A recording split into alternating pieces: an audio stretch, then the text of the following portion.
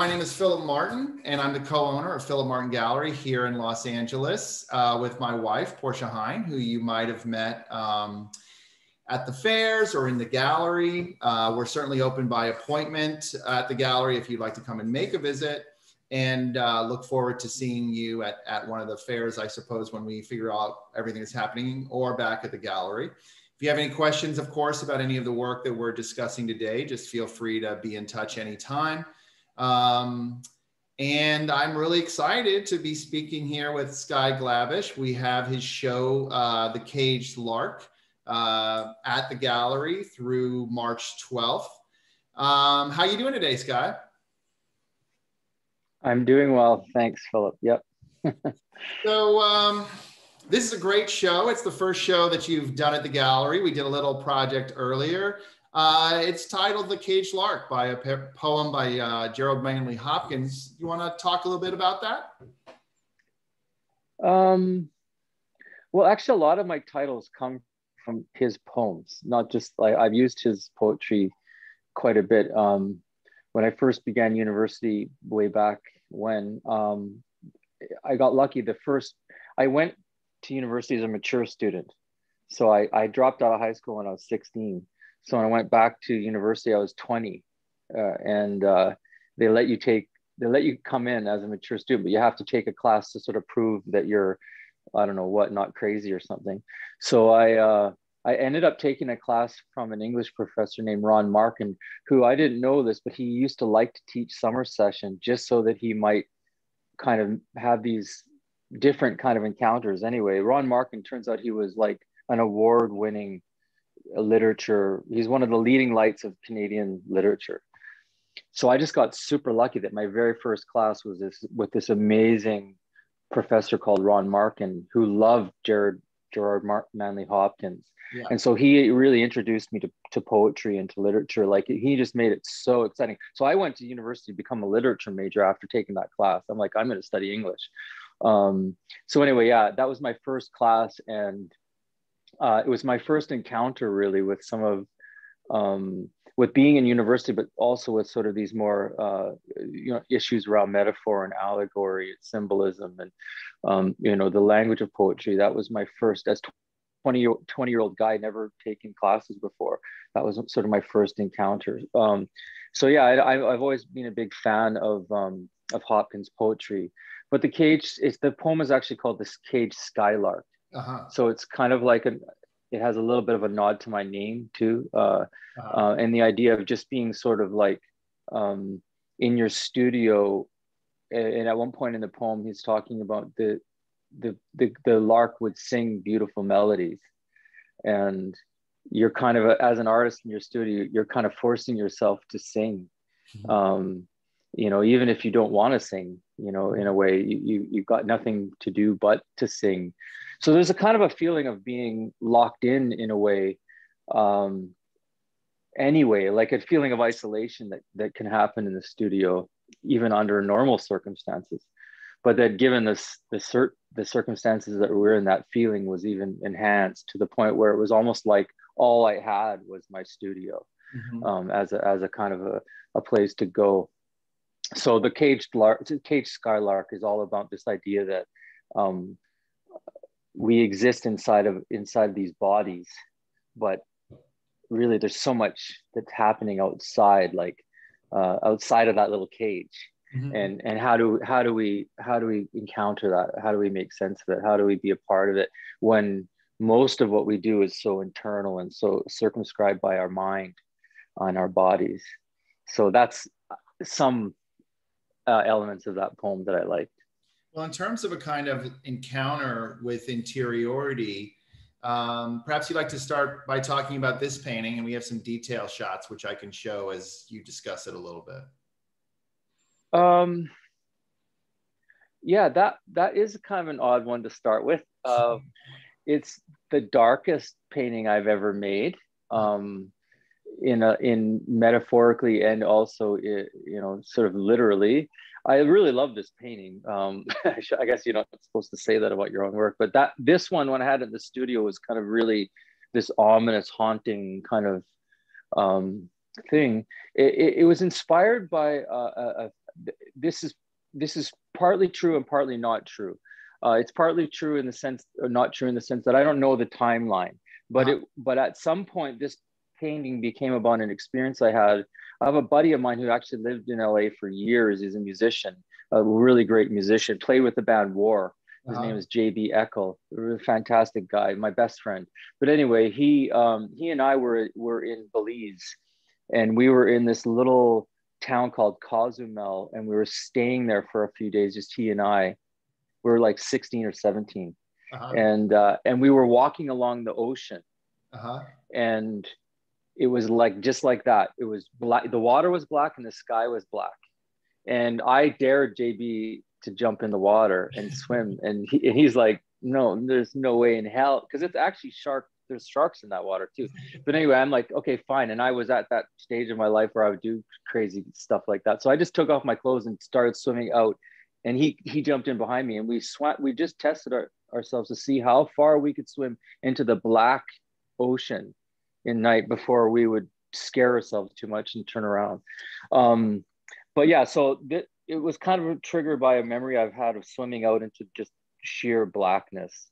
And but also, go ahead. Well, I was going to say, as a painting, it also kind of reminds me of Rothko in a lot of ways. What do you think of that idea? Yeah, so the original idea came from thinking about how I could approach those paintings by Rothko, especially the late ones, like the ones he did just at the end of his life. Yeah. So if you were in my studio, you would see all these books on Rothko.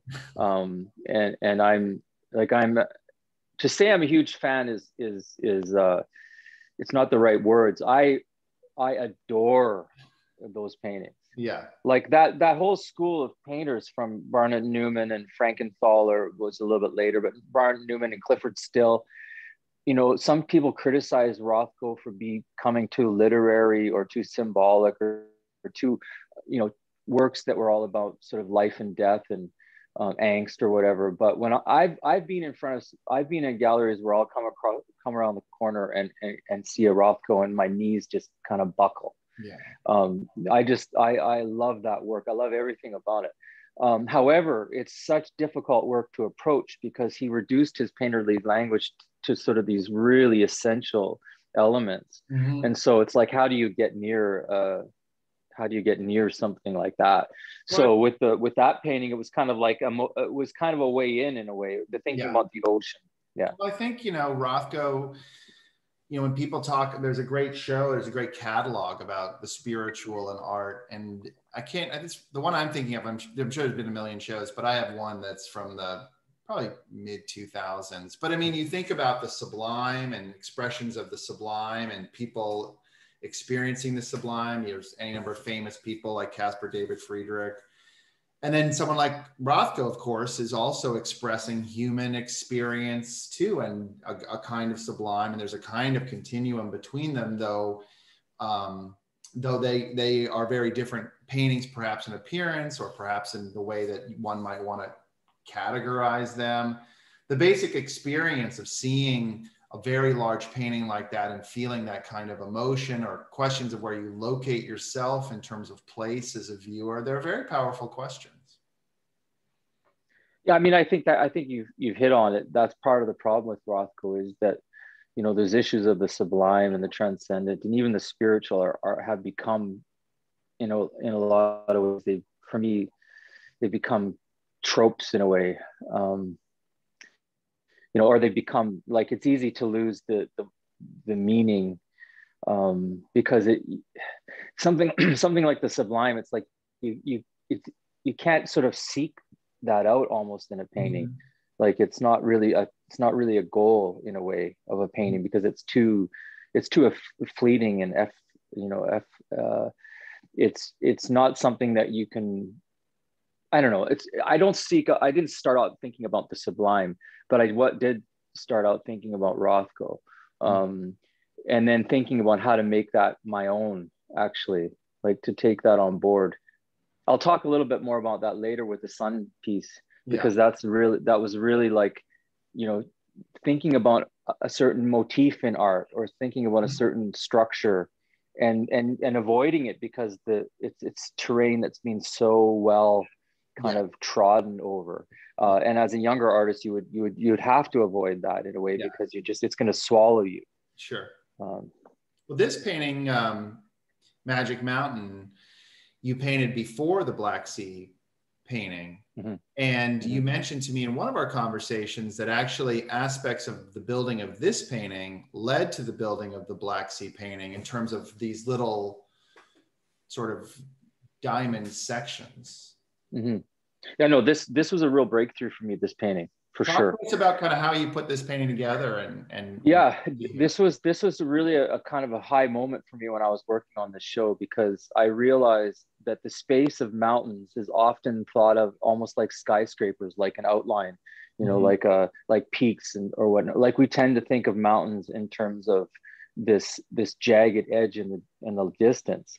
But I started to think about it internally, like what's the inside of the mountain, like the chest or the torso of the mountain in a way, or the body of it, which gave me an insight into thinking about landscape that wasn't perspectival. It was totally flat, which was really great, because one of the issues I have with the landscape for me is I don't always want to be in that unifocal sort of that single vanishing perspectival thing.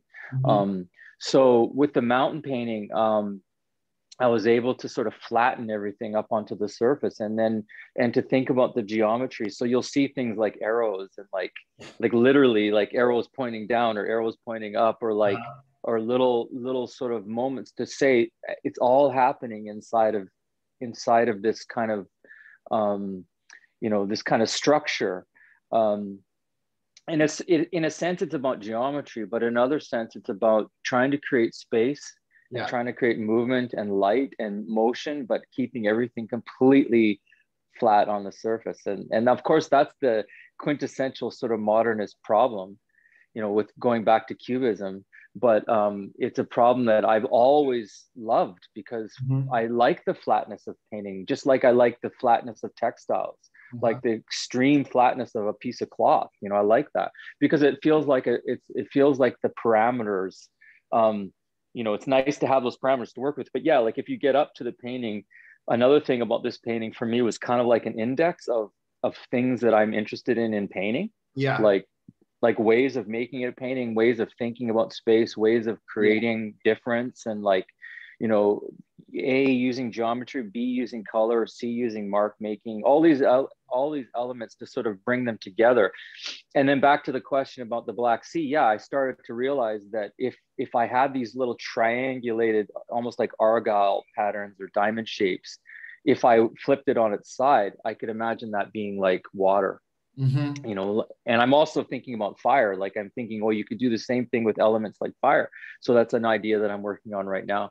But yeah, so that painting was really useful for kind of approaching these issues like water or like a tree or anything that's kind of in our frame of reference, but sort of breaking it into a geometry, but not doing that in a way just to break it into geometry, like not just to stylize it, but to actually kind of create it so that it has its own language apart from nature. And two questions then relating to that. I mean, I think one thing, of course, is obviously seeing the paintings in person is completely different than seeing them here. And one thing about this painting that I would just point out to people is as you can see, the red marks are not something that I had seen or apprehended so much from some of my initial images I saw of it, but in person, you really feel this play between the red marks and the darker marks. Also, maybe this is a moment to talk about just a little bit in terms of the variation in the surfaces that you have with using sand, because here you can kind of see it a little bit in the background. Do you want to just briefly explain your process to people materially? Well, the first thing is that structure that's in the sky, like there's a kind of a line that goes up. I cover the paintings before I start working on them with sand. Right. And so there's a kind of like a, and I can get rid of it. Like I got rid of it in the ocean painting. I totally wiped that away.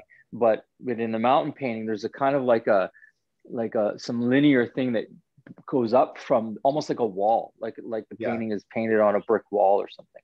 But anyway, so that's an important part, is that I start working on the sand, the surface. And the reason I'm doing that in part is because I like to stain the paintings with very, very thin layers of like turpentine and oil paint. Yeah. And I roll it on with a roller. And sand actually creates this incredible bond. Like it allows me to stain without the thing. So anyway, I like the surface, but then also when I'm painting on it, like if you go back to the mountain painting for a sec, you'll see, I don't know if you can see it in the details that you've pointed out, but there are some areas that are really almost like electric blue.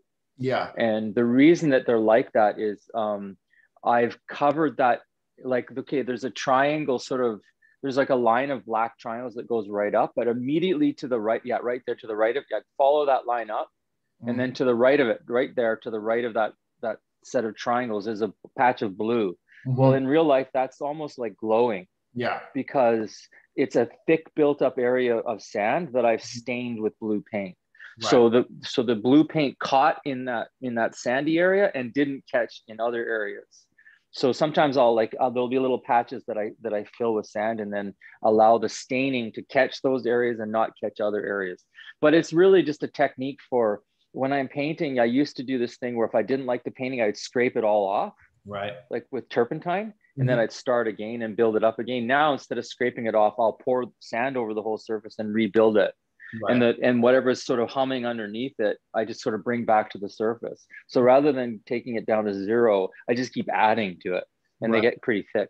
Well, it's interesting because as we were sort of, talking about, I think that such a big part of painting is scale. And of course, the scale of these paintings really puts you in a very specific relationship to them. And then of course, also the sense of materiality. I think that you have this, what I meant with sand, but it feels like very much a very painterly materiality. I mean, paint is of course pigment in a vehicle, and that pigment is dirt, and that vehicle could be oil or turpentine or something water-based. But but that kind of materiality has a real kind of logic to it. It completely makes sense, and and that sense that materiality is very strong, and you kind of feel it bodily as it reflects upon you also in many ways.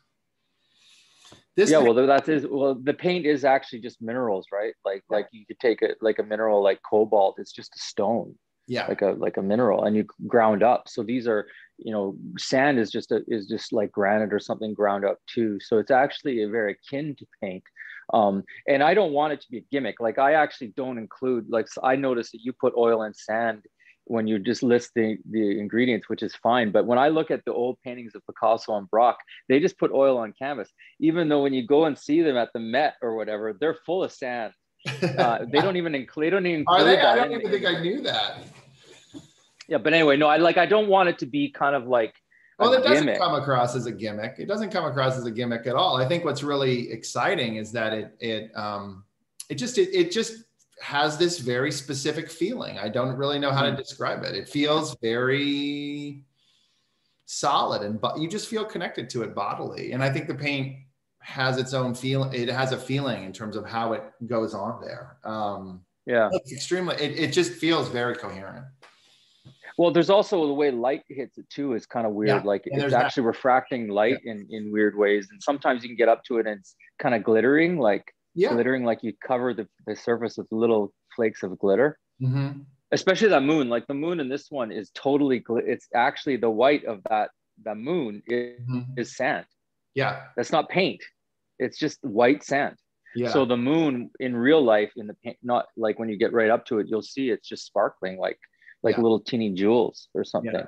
So I like that. I like that play with the surface that it allows. But I'm actually trying to do some paintings right now without any sand because I don't want it to be I don't want to fall into this sort of pattern. But well, I think this painting is of course called the Caged Lark.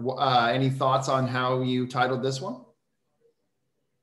I actually had a cage in the top left, in the top right-hand corner. I was going to make that a cage there where you can kind of see those.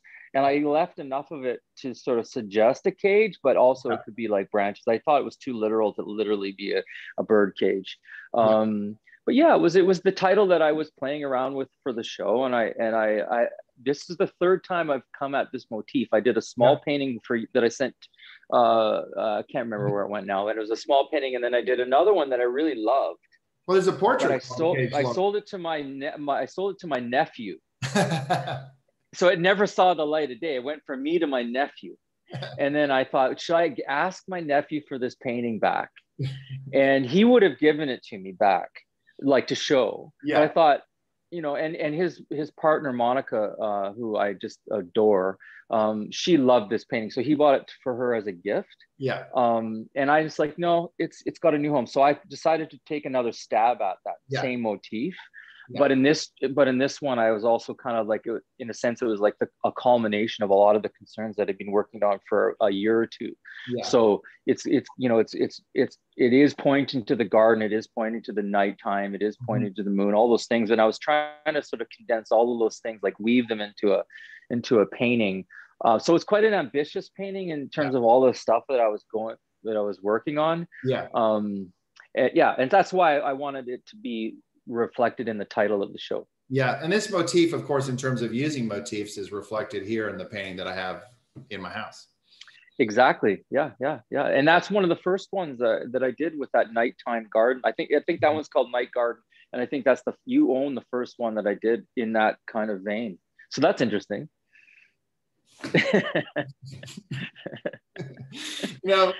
Also, this is a nice one that's hard to express in person when you see in person in terms of the opacity of the black and the feeling of transparency that is in the lighter areas. I kept painting that over and over, Philip. Yeah. I painted that black probably 5 times because I wanted it to be totally black. Yeah. And there was always something sort of shining through or shimmery, and I wanted it flat, matte black. Yeah. And it took a lot to get it that quality. I use Williamsburg paint, which is a really great paint. It was a handmade paint from Brooklyn, from New York. Yeah. I think they're bought out by another company now, but whatever. They have the Mars Black is just so it's almost got red in it. Oh. But it's so like deep. So I actually, when I ran out of it, I kind of panicked and I went hunting for it, and I bought a bunch more because I just love that incredible dark. Some of their pigments. It's a really so black. Anyway, some of those pigments, those Williamsburg pigments, just to completely jump in for no reason whatsoever. I remember some of them so clearly in terms of how they changed my own painting practice when I got some of them, like the Turkey Umber, the Courbet Green, their Courbet Green, Courbet Green, and also their Provenance Violet Light, I think. Some of those are colors where, like, when I put them in the paint, I just had never seen those colors in my painting before, and they were really nice. Hey. Moving on. Yeah. So tell us about Lake in the Forest, because this is, of course, the first of all the paintings in this group. That's the first one. Well, I had done a show a couple years ago with Clint Rowenish Gallery in Toronto. It's the gallery that represents my work in Toronto. And Clint, of course, is who introduced me to the work. So he's a great gallerist in Toronto. Exactly. Yeah, if it wasn't for Clint, I don't think you and I would have met. So props to him for that. Yeah. And he's a great guy. He's just a great gallery and a great guy to work with, and a super sweet, generous guy. But anyway, enough blowing smoke over at Clint. Blow smoke for Clint. I had done a show with him called The Valley of Love, and in that show, I was kind of avoiding the landscape. There was kind of like a building. Yeah. There was a wedding scene that was coming out of Gothic painting. There was a garden, a sort of a sunflowery kind of thing. And then at the very end, I did a landscape. Yeah. And it was kind of like, okay, now I'm doing landscapes. Like I was trying to like keep it at bay. But then when that show came down, that was actually the painting. It's called The Clearing. The National Gallery purchased it, but that was the painting that kind of still had my there was something about that painting that I didn't feel like I wasn't finished with it.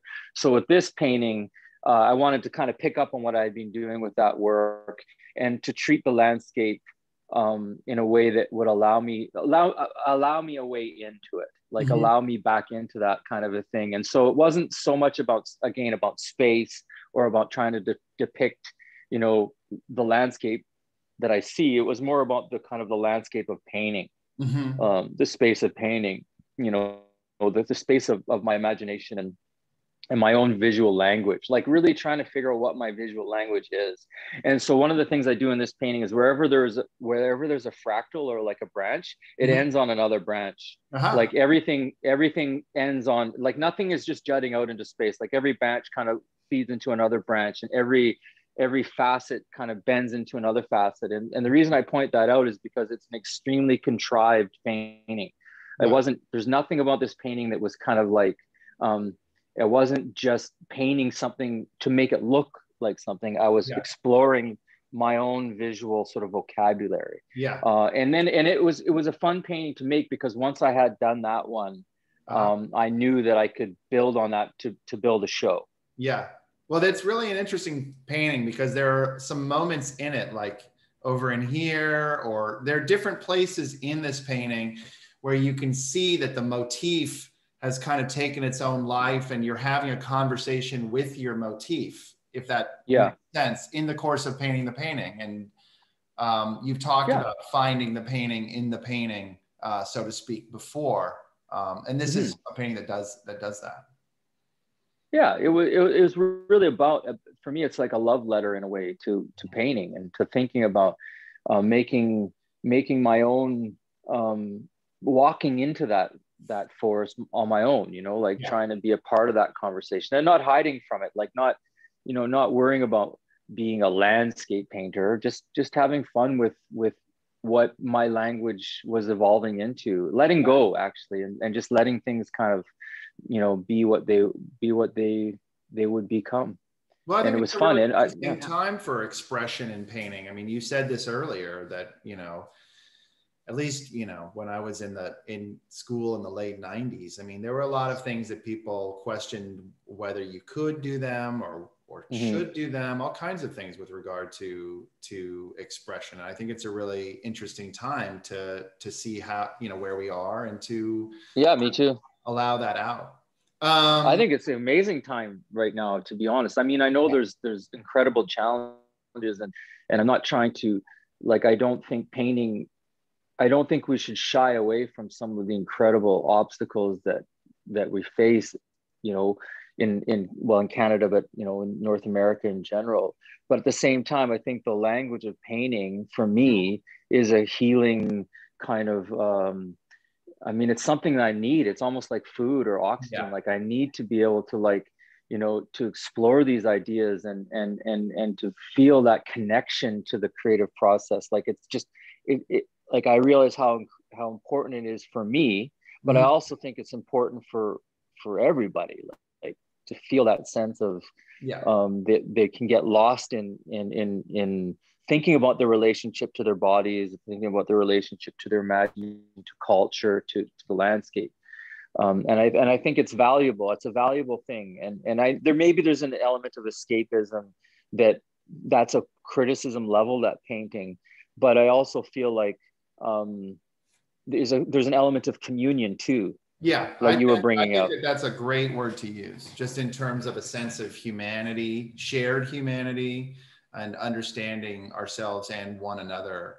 I think that's one of the things with COVID, is shocking, and as it's been, I wouldn't have necessarily thought I would come away from COVID really believing in art more. But the power of human experience is it's the power of human experience, and I think that painting does allow people to express who we are and the things that bring us together. Do you want to talk a little bit about The Moon Dwindled and Thinned? That's a great title. Well, that's a title from another, I believe that's from another Gerald Manley Hopkins poem. Yeah, that's a great one. And I also use titles from Paul Celan too. I'm a thief when it comes to poetry and titles. But yeah, this was, this one it's originally started off as an ocean painting. So it was just the moon and the ocean. Yeah. Like the other one, but I didn't believe it. I didn't believe that I found a way into the geometry of the water and the relationship to the moon. Yeah. It was a big moon and over top of water, and it felt like, I don't know what it felt like. It just didn't feel like a painting. So then I added the trees, and then when I added the trees, it was like, now some people have referred to this, and they said, one guy actually wrote to me and said, "Oh, you're copying Matthew Wong." which was really interesting because I was born. I mean, I was painting around the time that Matthew Wong was born. Sure. And he's from Edmonton, and I was actually, I went to school in Edmonton. I really love Matthew Wong, and I was really, really sad to what, how his life was cut short. Yeah. But I had really no, I've been working with a landscape and this motif since about 1996. Yeah. And I've got paintings from 1996. So, but anyway, the reason I'm bringing that up is just to say, this is a conversation that goes on with artists and with other artists, and sometimes, like when I put this beside Matthew Wong, and if you put the two paintings together, I would say, oh yeah, it's incredible, the kind of dialogue or the, Sure. the relationship to those two. But when you look at the overall body of work, you realize we're doing very, very, very different things. Yeah. So this painting was inspired by the painting by Munch called The Frieze of Life. Yeah. And that's where I got that idea for those trees.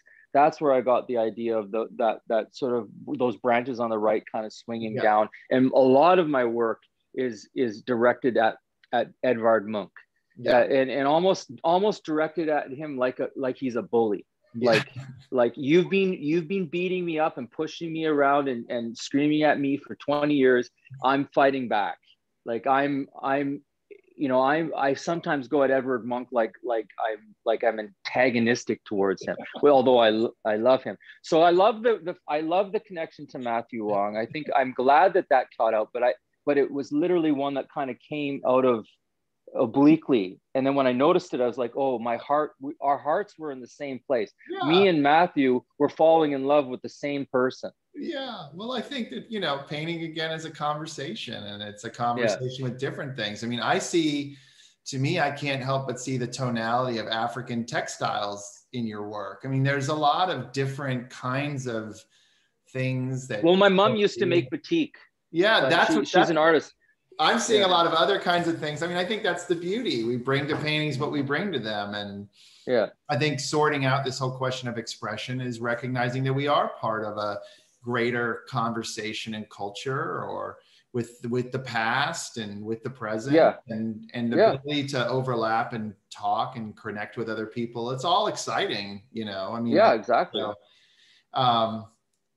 This painting too, I love Munch. Munch, it's really funny that you say that because, well, first of all, who doesn't love Munch? But then, you discover these things about the guy. Like, it's the winter studio. That's the one that really gets me, that he's out there in the snow. Yeah. Painting. Just feel like such a loser, I mean, my God, like the commitment to vision that he is articulating there is just such a powerful thing for people to think about. I think it's just so beautiful. It is. This painting is just unbelievable. Yeah. There's so much, the light moments in this are just incredible, and such a pleasure to be in front of here. So we're obviously going over just a little bit, but I think it's okay. Yeah, we got to finish with the last painting. Yeah, we're gonna do the last painting. I can make my conclusion. Okay. So again, it's just such a pleasure to talk to you, and such a pleasure for everyone to join us today. So thank you so much. So yeah, let's talk here about the. So speaking about Munch, this was literally from Munch, and he has the great painting called The Sun, and I wanted to do a painting of the sun, but I couldn't do it because of him. Sure. And I was like, there's no way I can't seem to weasel my way around this. Like, I couldn't find my own way into it, and I tried. I did a lot of little studies. So in the end, what I did is I actually painted the painting The Sun. I could show you an image of it. I made a copy of it. Sure. And then from that copy of The Sun, which was in my studio and I was working on, and there's an artist in New York who I was talking with, and I'm like, I don't know if I can do this, like copy this painting directly and try to do something with it. He's like, there's no other way to do it. You just got to go straight out. So anyway, I did. And then what happened was, the presence of that motif, it was so strong that it was almost like, I wouldn't say it was like a joke, but it was like a farce. Like, it was like a really, really bad copy. So then I just kept working on it, like daily for quite a few weeks. Yeah. And then I'm like, you know what? I need to add some trees. And it was actually in breaking up that surface into verticals. Yeah.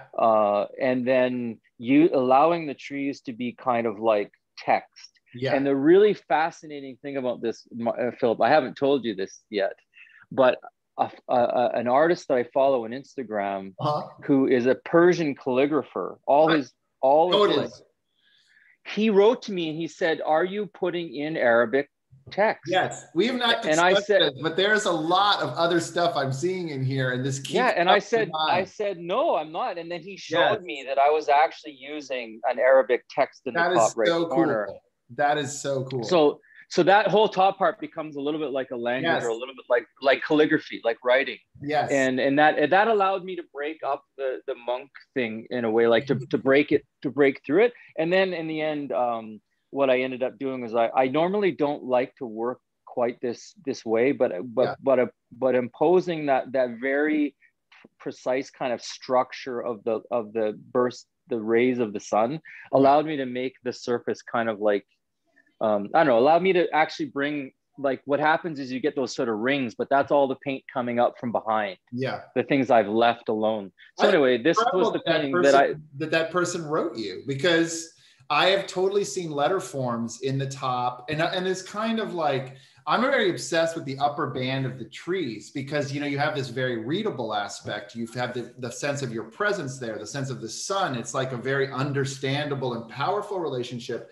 But then there's all this like kind of hallucinatory shifting stuff that's happening in the upper band of the painting. That's really, it's just so amazing that guy wrote you. I think that's incredible. Yeah, well, and the upper part of the painting came from complete desperation.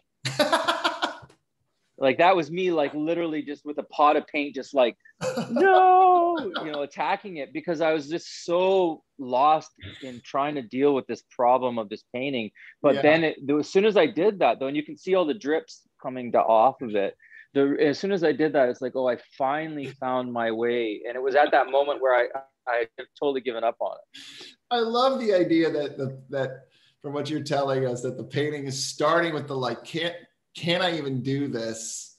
Like, bad idea, desperation. Yeah, it's bad all idea. It's exciting. Yeah. Well, it's a beautiful, beautiful painting, and it's been a great show. So the title of it is Sun Gate. Yes. Originally, it was just going to be called The Gate, but I thought the gate. But that Persian text in the top corner means the gate. You're kidding? No, I'm not kidding. Oh my God. The guy wrote to me and he said that actually spells gate. It actually says, that's incredible. That's incredible. Well, again, well, he showed me that the text will do that. Yeah. Well, again, it goes back to this whole thing. And I think it's what goes back to this conversation about painting, is I feel that the painting canon is changing so much right now. And, you know, we are seeing people that have not, you know, when I say we, I mean the sort of art market generally. Obviously, I'm a white male. There's a lot of stuff I just have, you know. You are? No. There's a lot that I have just not known. And I think it's an incredible time for painting, because it's this incredibly powerful vehicle, and there are so many voices, and we're seeing so much interesting stuff. And then to make a piece that just overtly connects to another tradition, even if you didn't, you know, intend it, and then to have those kinds of relationships and that ability to talk to someone who's in a totally different, one would think, professional arena, calligraphy, or some sort of analysis of Persian miniatures. And it's just incredible. I think that's amazing. So that's kind of a great it was nice. Yeah. End on. Is there anything that you might want to say to people before we go? Well, no, I just want to say thank you. This has been a really great relationship for me to sort of stumble into, in a way. It's not every day that us Canadian artists find an audience outside of, you know, Canada. I have some friends in the States, but oftentimes they move to Los Angeles or New York, and then they build up a network. But it's kind of, in a sense, it's kind of really interesting for me to be parachuted in, and still, like, I didn't get to go to the show. I'm still here in London, Ontario. Sure. So anyway, it's just been really kind of a surreal almost to have this conversation with artists, especially and people in Los Angeles. Yeah. Well, I used to live in Los Angeles. I used to live in Venice Beach. I was on 6th and Rose when I lived in LA. But anyway, the point that I'm making is just, it's been a really wonderful opportunity. I'm really grateful. And I just think that, you know, there's a generosity kind of response right now that might, like you said, have something to do with us feeling kind of so isolated, but I'm feeling it. I'm feeling the connection and I'm feeling a kind of a camaraderie with people that I don't even know. And I think that's an interesting place. And so anyway, I just want to say thanks for the opportunity. It's a total pleasure. And I mean, I would, you know, again, it's like we could start new conversations here. I don't think you and I have trouble talking, but I mean, I think again, but just seeing like, I think how people are communicating via Instagram and these kinds of very broad conversations, it's a much, it's really exciting, I think, in terms of a lot of the things that are happening in the art world right now. And when we get back to being able to travel more and see each other more, I think it's going to be really interesting to hear about how different people's experiences have been during COVID and everything that we've learned. I know it's been a nice time of reset for me. And the show's been great, you know, so it's been amazing. I think the thing about Canadians that I would only add is just that Americans often don't realize that people are Canadians. And I only mean because there's so many, I mean, we just all we have to talk about is Neil Young. Essentially, Joni Mitchell. The greatest rock musicians of all time. So anyway, it's funny for you to say that, but you just be another misunderstood. A misunderstood Canadian. There you go. Well, anyway, it's been such a pleasure to have the conversation with you. Thank you so much for joining us, and love the show. And thank you to everybody that came to see the talk and has participated. And once again, you know, our hearts really do go out for everybody in this time with COVID. And it's been really, really great to have my artist as a kind of art world for me. And I've really enjoyed sharing it with you. So thanks so much, Sky. Thank you.